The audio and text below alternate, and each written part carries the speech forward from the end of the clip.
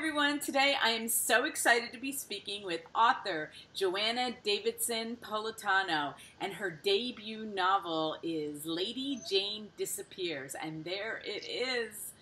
Love the cover. I love it. I love how the disappears is like lighter across the, I love that effect because it.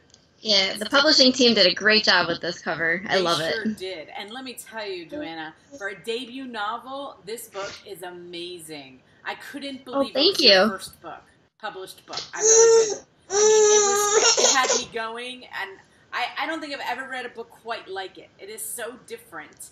And I wanted to know, how did you come up with that? We hear babies. Yay. Do you have a 2-year-old and a 1-year-old? I have a 3-year-old and a 1-year-old. 3-year-old and a 1-year-old. What are their names? My 1-year-old is Levi, and my 3-year-old is Elena. Oh, that's so cute. I love Levi. That is such a cute name. So we Thank you. hear them in the background, but that's okay. So how did you come up with the concept? This book, first of all, I was listening to it and reading it on Kindle. And wow. Because they have that whisper sync, so it's like I can go back and forth in the grocery store. And I even have I bought brand new Bluetooth so I can listen wherever I am. It's very cool.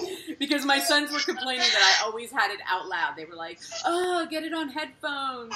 We want to listen to our music." So.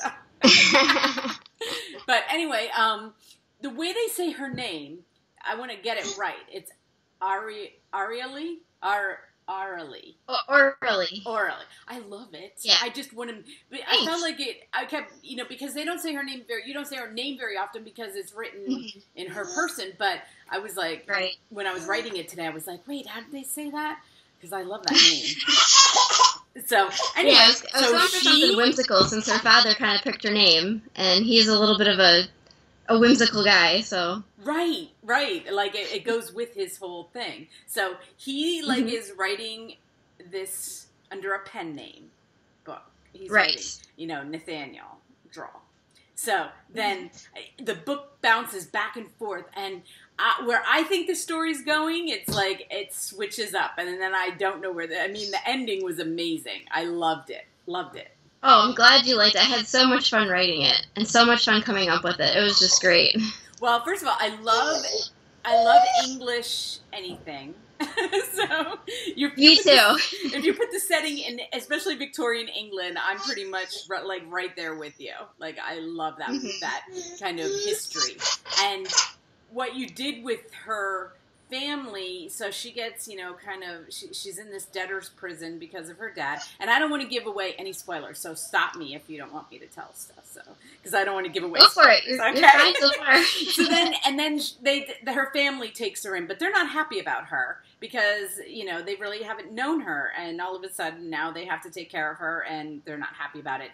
But what I love about it is how the story is about, okay, so they're not happy about it, but you don't know why they're not happy about it, really. You just, you kind of figure it out as the book goes, exactly what they think of her and her father and her mother, and it was just so much.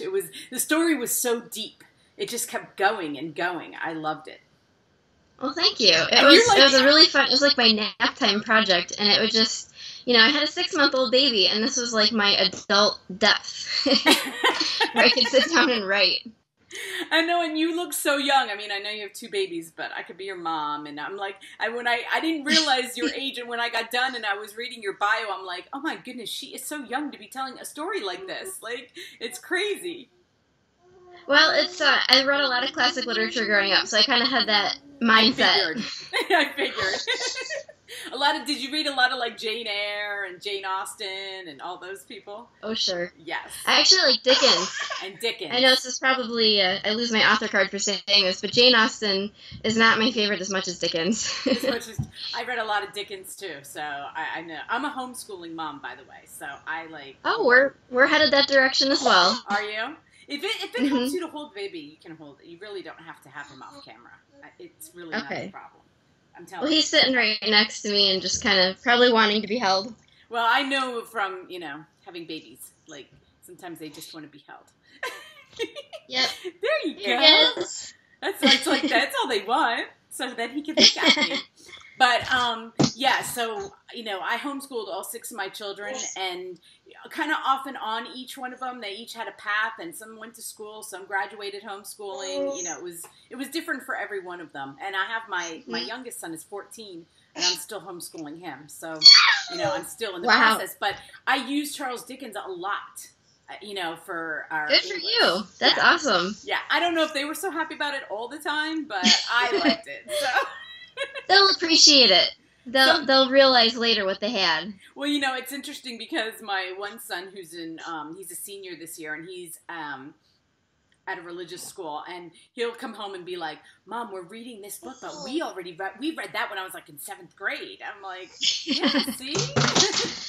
You're welcome. You're welcome. All that hard work. But anyway, yeah, I could just tell. I mean, your writing is so beautiful and so descriptive, and so I just loved reading the words. I loved reading every word. And like I said, I really enjoy coming up with words. For kind of playing around with them. Right. Yes, I can tell that you do. And the way that you got the way they spoke back then is not easy. That's not easy to pick up and keep continuous on throughout the whole thing. Yeah. Well, I'm sure I made some errors in there, but I kind of have the all those classic literature things in my head, the way they talked and things like that. So that was pretty helpful. Right. And it was during Charles Dickens' time, so usually you could really use his books with that kind of, with the way they spoke. Absolutely. And so I love her relationship with Juliet too. Okay. So, thank you. Yeah, I mean, I don't know. How did you? First of all, I love the name Juliet. I mean, that's it's pretty and English and very English and everything. So, what were you trying to make? Like when you were thinking of this story, what were you thinking that she would add to her life? Because it's they're like comrades on. Right away we get introduced to Juliet in the beginning of the book. Well, I wanted a contrast for her because she's so different than Orly. And so I wanted Orly's character to be even more dynamic because of her being next to Juliet. And she's quieter, so in a sense she might be seen as a little bit more boring than Juliet's bubbliness. But she has a lot of depth and a lot of adultness to her that Juliet just doesn't have. And so I was hoping that would kind of augment her character a little bit to put her next to Juliet. Yeah, and you know what I did? I finished your book, right?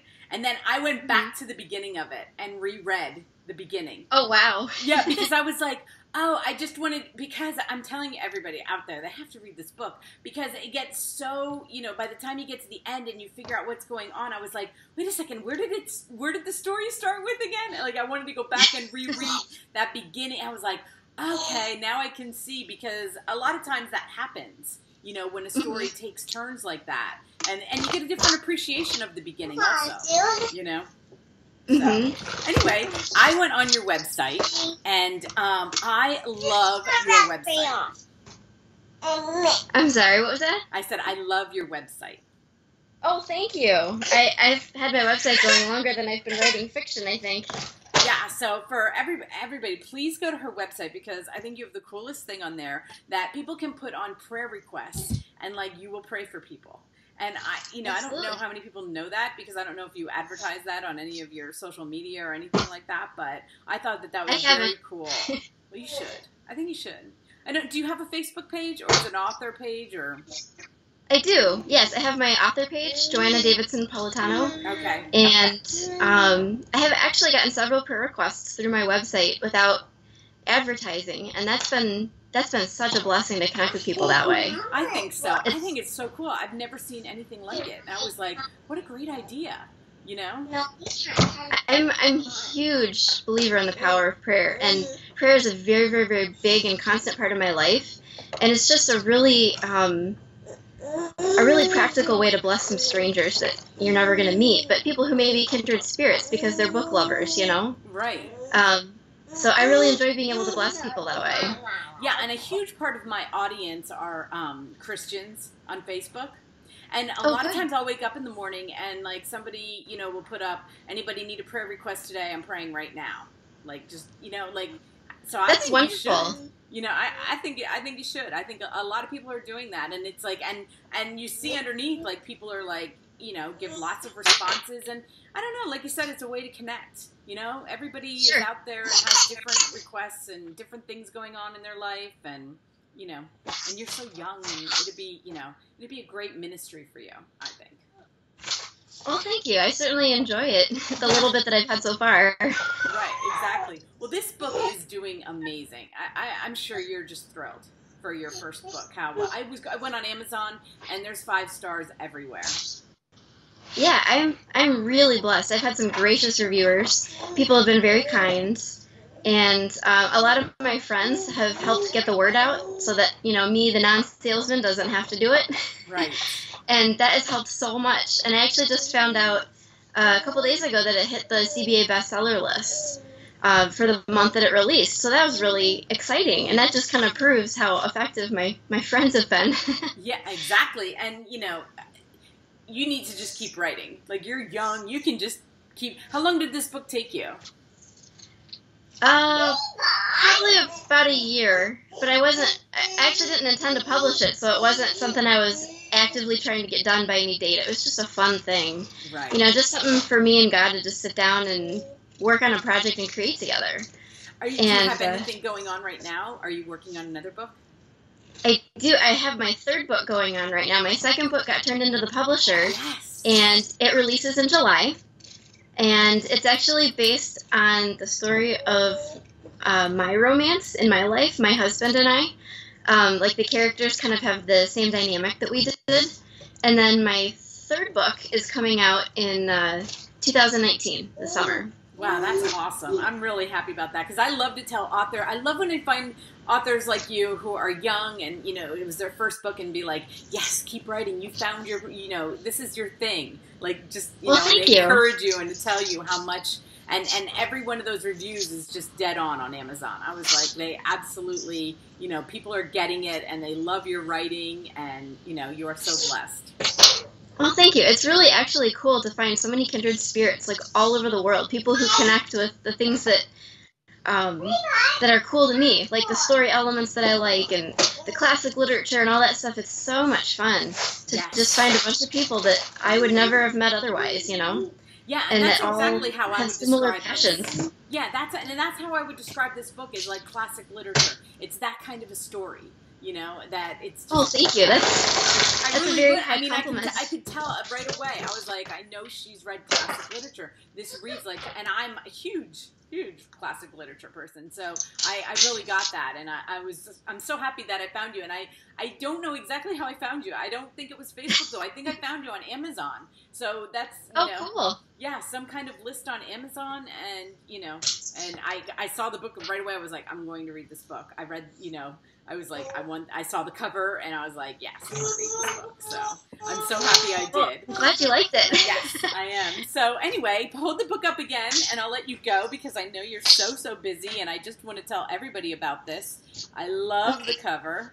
So beautiful. The colors are so beautiful. Did you already see the cover for the next one? Yes. Let's see. I have a very large printout because I'm doing a book signing this weekend. If you would like to see that, I can run and get it real quick. That would be great. Okay, hang on.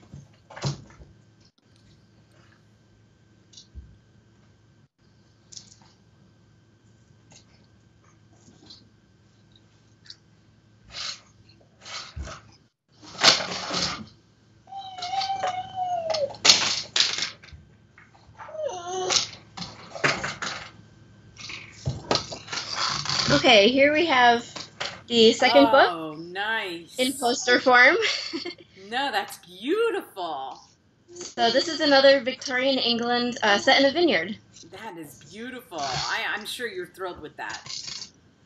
I love it. I think Gravel just knocks it out of the park when they make covers. I love them. And I love, and everybody mocks me because they're like, you always talk about covers. Yes, I always talk about covers. So you're a cover snob? I am, and I don't care. I am. I think it really, like I said, if I go on Amazon and I can scroll through and be like, yes. And I saw that your cover and I was like, yes. Like, I mean, it makes me say yes. Mm-hmm. So, you know, and I think I'm not the only one. Cover.